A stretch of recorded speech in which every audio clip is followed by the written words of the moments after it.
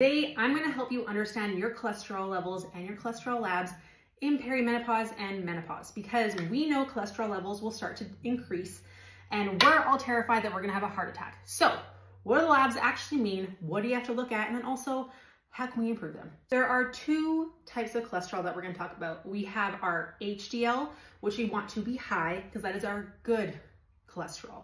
And then we have our LDL, which we want to be low because it is what we call our bad cholesterol.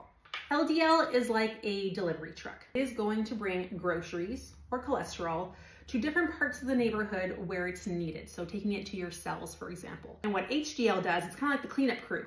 It comes behind and picks up all the empty boxes from the delivery van from the LDL.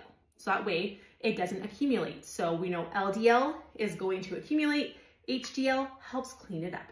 But that HDL to LDL ratio is not the only thing that matters. The truck size matters, the particles of your cholesterol. If we have large, fluffy LDL, it's like having a nice big truck. It can deliver more groceries in one load, which means there will be less trucks on the road, less likely to be car accidents, pileups, and buildups of cholesterol. Then we have smaller, more dense LDL. It can carry less cholesterol per load, but then there's more trucks on the road at any given time, which means there are more likely to be accidents, roadblocks, and have things build up in our arteries. Then we have something called ApoB, which tells you how many total trucks are on the road, because you could have the same amount of groceries, so total cholesterol, but if there's more trucks on the road, we know that there's more likely to be car accidents, pileups, and things will accumulate, versus someone who could potentially have slightly higher cholesterol, but fewer trucks on the road will actually have a lower risk of experiencing a clogged artery.